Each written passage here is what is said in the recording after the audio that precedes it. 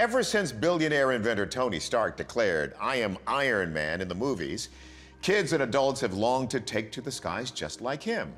But recently, actual sightings of a strange figure flying over Los Angeles have people wondering, is there a real-life mad scientist out there and up there? December 2020. It's another beautiful day on the Southern California coast. In the sky above the Palos Verdes Peninsula in Los Angeles, a local flight instructor is giving a lesson when suddenly she and her student encounter something or someone in the airspace off their port side. As we zoom in slow-mo, we see what looks like a man wearing a jetpack flying at an altitude of about 3,000 feet, roughly 20 miles off the coast. Now look close. You can see what appears to be legs dangling below a torso. And look right over here, a reflection of something metallic, like a backpack. But the strangest thing of all, there's no sign of exhaust. The jetpacks that are out there use kerosene, and they have literally multiple turbo engines attached to them. But even still, the sustained flight on those is 10 minutes max. It doesn't seem like he's close to coming down anytime soon, which says to me, he's maybe working with something special here. There are other people who have invented jetpacks that involved engines on their arms. This doesn't seem to be the case here. He doesn't seem to have any kind of complicated equipment or anything really bulky. Rumors of a similar flying figure have been swirling around Los Angeles for months before this sighting. So this guy in a jetpack had been spotted before, a couple of times actually, by pilots who were coming in for landings at LAX. But this was the first time he had been captured on video. The latest sighting was in August 2021. What's going on? There are a couple of theories around this that really interest me. One is that it could be some kind of secret military technology that's being tested. The other is the idea that this is the work of an amateur backyard inventor who's just not ready to reveal himself yet. This is far from the first time a flying human has shocked spectators.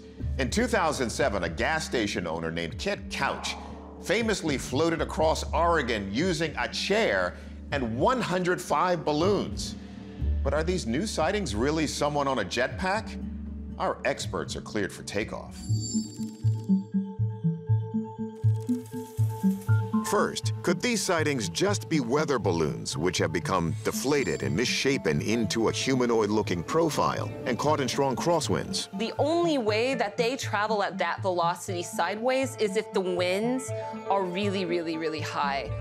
But when Dr. Hentz checks the winds over Palos Verdes that day, if you look at the winds in this lower part of the atmosphere, all of these winds all the way up to about 3,000 meters are about 10 knots or weaker. So this was a very, very calm condition. could this instead be a powered drone tricked out to look like a person? Our aviation expert Tim McMillan thinks not. We can rule out a conventional drone pretty easily because we don't see the quadcopters, the commercial drones of that nature, or even most of your military or industrial drones. You're going to see wings or you're going to see rotors. We don't see any of that. Despite the appearance of a human form, astrophysicist Hakeem Oluseyi isn't ready to confirm this is a genuine jetpack man or woman. The physics of getting to this location just does not favor a jetpack because they're at a high altitude and they're also very far away from shore. The jetpack has to carry the fuel on board, and it has to fight against Earth's gravity pulling on the human being and still have enough fuel to travel horizontally. A New Zealand company called Martin Aircraft did unveil a prototype in 2016 that is reportedly capable of flying close to the same 3,000 feet altitude as this person. Their model weighs over 440 pounds without fuel or a pilot, but appears to use significantly more equipment than what has been spotted over LA. Despite that, Oluseyi can't rule out a jetpack. Pilots have reported seeing this, so maybe there is something there. So, this is a tough one. We were going to say drone, but McMillan has us doubting that. So for now, we're going to say this is a human using a yet unknown technology. But we still don't know for sure, and neither does the FBI. They're still investigating these sightings around Los Angeles. For decades, we've been looking for a signal from alien civilizations. But what if their first message didn't come as a radio transmission, but was instead delivered like a gift? November 2020, the Red Rock Desert of southern Utah. A helicopter crew and state biologists are counting bighorn sheep when something catches their eye. They land and make this astounding discovery. A large, shiny silver object tucked into an almost inaccessible canyon. It's just wild. Look closer. From every angle, it's clear this thing does not belong here. Utah keeps its location secret, but news leaks out on social media, and it's quickly labeled the Utah monolith. U.S. Army vet David Serber takes all the secrecy as a challenge. I'm like, okay, I'm gonna find this place, right? It was probably 11 p.m., and I drove for 6 hours straight through the night to try to get there. David works his way deep into a canyon. I don't see anyone. Just after daybreak, he rounds a corner. There she is. And it's just there. I was like, oh God. And it was just a really cool experience to have a few minutes alone with it. There are a few things more iconic than a monolith, whether we're talking about the monolith that started 2001: A Space Odyssey or the obelisks of ancient Egypt. So when this mysterious metal monument popped up, it really sparked people's imagination. The idea being that possibly one of the ways that aliens would contact us would be to leave an information-laden monolith for us to investigate and discover.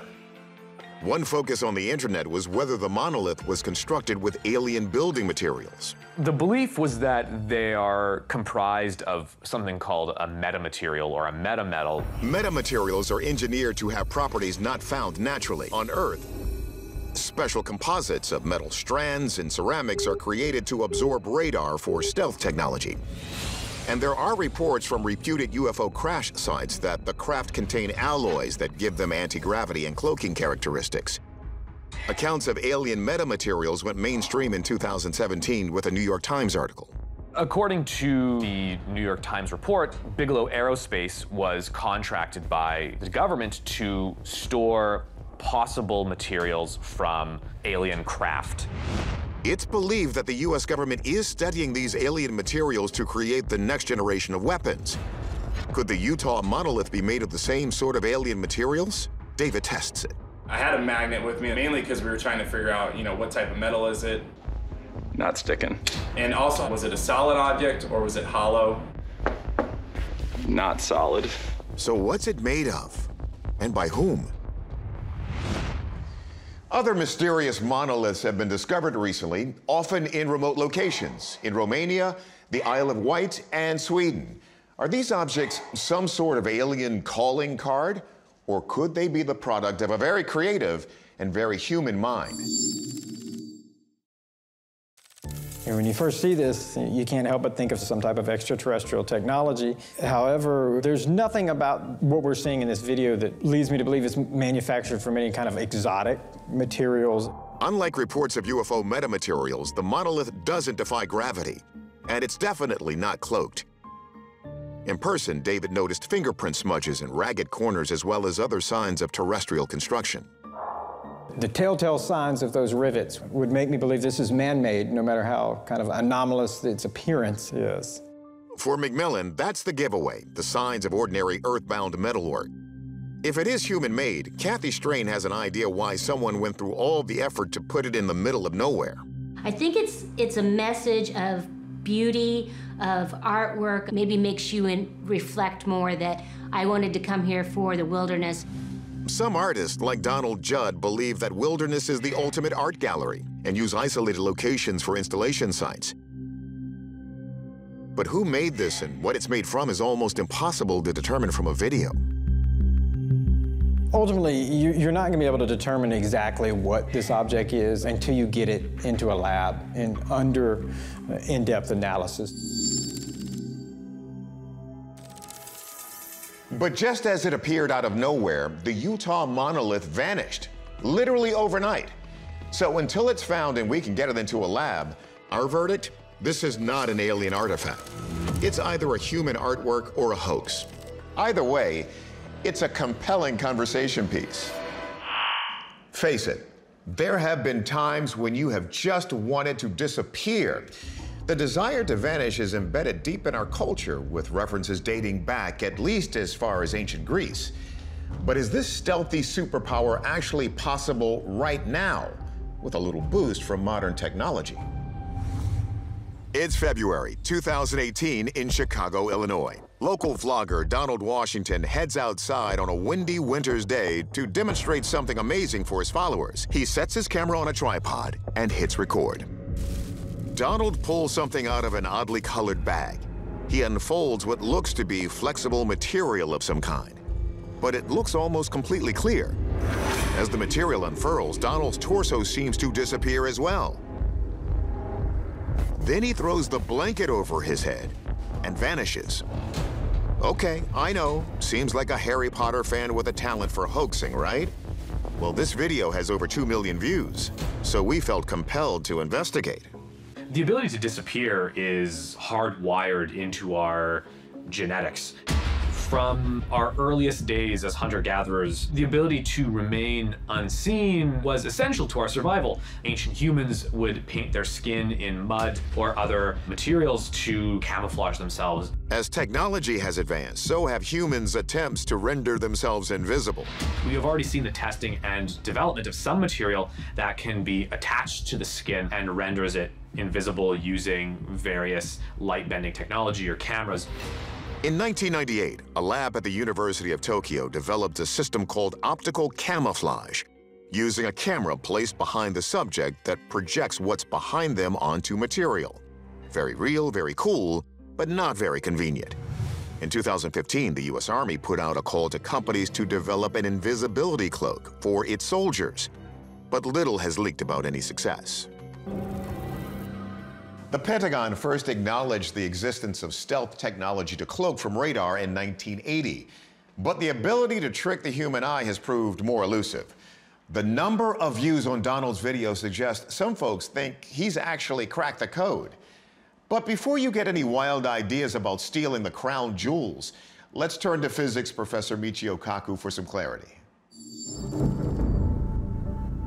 Professor Michio Kaku has a set of criteria to determine if a particular technology has achieved what he considers real-life invisibility cloaking. First, it has to be all the colors of the spectrum. Second of all, it has to be in any direction, not a sweet spot in one direction. And third, it has to be seamless, so you can't see where the thing ends and the background begins. One company is already marketing a material called quantum stealth, which it says can provide invisibility to armed forces. Professor Kaku explains how they have achieved this. That's called lenticular technology. That piece of plastic has hundreds of vertical lines. Each vertical line bends the path of light. Some of these vertical lines take your image and scatter it. So looking at it from a screen, you have disappeared, but it's not totally foolproof. You can see that the image is kind of fuzzy, and you have to be right behind the screen at a certain place to get the full effect of invisibility. As for Donald's invisibility cloak, you see this every night on the evening news. When the newscasters give you the weather, they're actually in front of a green screen. The video camera can digitally subtract the color green from the image and then superimpose any image you want as part of the background. We reached out to Donald, and he confirmed Professor Kaku's analysis. This is the actual green screen that I'm using in the video. So as you see, it's just nothing but an actual green blanket. I recorded the background first, and in my editing software, I just edited out the green screen to the background that was previously recorded. If you were fooled by Donald's video, you're not alone. I got a lot of friends to this day saying, hey, I want to come over to see that invisibility cloak. Our verdict? Obviously, Donald's invisibility cloak is a hoax. But that Japanese optical camouflage and the shield from hyperstealth are first steps in the real-world deployment of actual cloaking technology. There's hope that nanotechnology which would manipulate individual atoms, will provide the solution in the future. Mirrors have long been believed to hold mystical powers. Breaking one traditionally means 7 years of bad luck. While some chalk this up to mere superstition, this next clip will make you wonder if there might be some strange secret just behind the glass.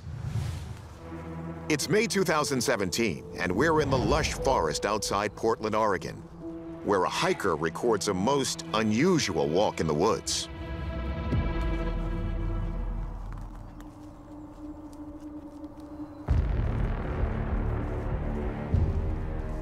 Watch that again. The hiker walks through the mirror as though it's an open door, then turns back to see where he came from, and eventually returns back through the mirror. I get it, pretty out there, but if it's an illusion, it's an impressive one, and that's not all. As he goes through the mirror, you can see that the ivy is on the right side of the tree. But then when he goes back through and he turns around, the ivy is on the left. So it seems like everything has flipped. It's really disorienting.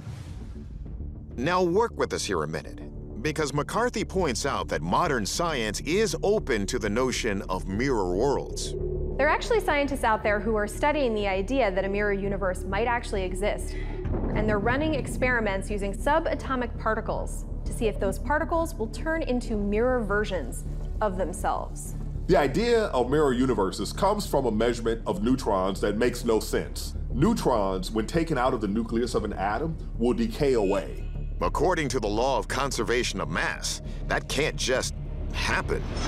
If neutrons are, say, disappearing, then maybe they're disappearing into an alternate parallel universe. Sounds crazy, but this is actual physics that people are testing. If a parallel universe does exist, has this individual found a portal to it? Before you go running headfirst into your reflection, let's ask our experts to explain. Our astrophysicist Hakeem Oluseyi says the existence of a mirror universe is theoretically possible, but points out we wouldn't be able to just step into it. When physicists speak about a mirror parallel universe, they're talking about something similar to what we have, but we don't feel it or interact with it. In this case, the person is still in our universe. So we need a more prosaic explanation of this footage. And forensic video analyst Mick West thinks he's got one. So I think what happens here, you get a clue as he gets towards the mirror here. He approaches the mirror at a 45-degree angle, so you can't see his reflection. So I think what happens, and if this was the mirror, you'd come up to the mirror, 45 degrees, you rotate it, come back out again, and turn around. And then you can come back in, do the same thing, come out this way. All you have to do is then cut that video and remove the bits where you turn the camera. It's very, very well done. It's a camera trickery, but it's nicely done camera trickery. Okay, our verdict. This video was an impressively made hoax. While a mirror universe may still exist, we don't yet have an easy way to visit it. Not through a mirror, and sadly, not through a TV screen either. Some of our most interesting and mysterious stories have come from China, where secrecy is a national pastime. This next video is intriguing in two ways, and it presents a pair of riddles that may or may not be connected. August 2020, it's rush hour on a stormy day in Xinjiang City in northeast China. A motorist has his camera focused on a large residential building that is under construction. Suddenly, we see something flying into the frame, towards and then behind the building. Suddenly, the building is engulfed in a massive fireball. Let's see that again. The object appears to be a huge flying creature of some sort. As the flash recedes, we see the flying object continue its path away from the building, which amazingly remains intact. Once the video goes viral, it sparks wild internet speculation about fire-breathing dragons. When we're faced with a video that suggests that something like a dragon flew over China and breathed fire, so many people are willing to jump on that bandwagon. That says a lot about human beings, both good and bad. Modern-day encounters with what some feel are flying dinosaurs like the pterosaur, which boasted a 30-foot wingspan, are not uncommon in some parts of the world. I've interviewed dozens of eyewitnesses who swear that they've seen these living pterosaur creatures flying around in modern times. In Papua New Guinea, they're known as the ropin. The ropin, also known as the demon flyer, is said to be a monstrous creature that's terrified the natives of Papua New Guinea, which is further south on the Pacific Rim than China. In 1986, a man was even said to have been killed by a ropin and eaten in front of his fellow villagers. While it seems highly improbable that these animals could still be around, there are many sightings and accounts, and I think we can't totally rule out the possibility. But even if we entertain the notion that this could be a relic pterosaur, that wouldn't explain the massive explosion. Some internet sleuths put forward another theory involving secret Chinese laser weapons. As recently as July of 2021, a research team in Shanghai announced they had achieved a technological breakthrough that will allow them to build the most powerful laser on the planet. Remember, we have two questions to answer here. Not only what caused that big flash, but what was that thing we see in the air? And just so you know, we tried tracking down whoever shot the video with no luck, which is always reason to ask if the footage is even real. So, our experts have plenty to sort out. Let's get to it. Our wildlife biologist, Dr. Stephanie Schuttler, considers whether or not the flying dino theory has wings. It doesn't seem to be actively flying. It seems to be gliding. We don't really see any movement of the wings at all. Dr. Schuttler also notices another key detail when she zooms in on the image. And it doesn't seem to have like a center body shape at all. So I don't think it's an animal of any sort. It could be like a piece of tarp or a very big piece of plastic or something like that floating in the wind. So the flying object is confounding us so far, but what about the flash? Maybe it's separate from the object. Our military expert, Tim McMillan, addresses the theory that it's from a space-based laser, maybe a test. Some of the challenges that any type of laser is going to face is atmospheric refraction. In this video, we see rain, we see haze, fog. All of that is going to greatly reduce any energy any type of laser is going to have. And so you're not going to get an explosion from a laser. So I can say we're not looking at a laser weapon here. Interesting fact, it was just announced that the U.S. is developing a laser weapon to shoot down the new Chinese hypersonic missiles we mentioned earlier. But that would be used in space, where atmospheric refraction isn't a factor. So it all comes down to video forensic expert Michael Primo. He notices that the flying object seems to have passed the building before the fireball. Based on this flight path alone, it does not appear that this object created or caused this explosion in this way. Primo also finds a telltale sign that the video may have been doctored.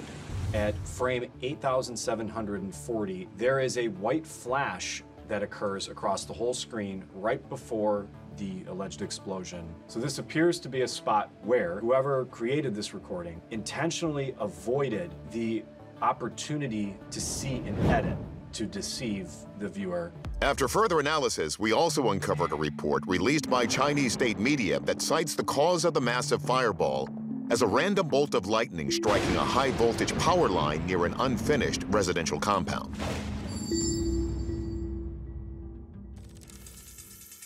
So, we know what caused the flash.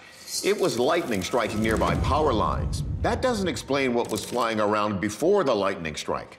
But thanks to our ace forensic video expert, we're confident declaring that part of the video a pianju.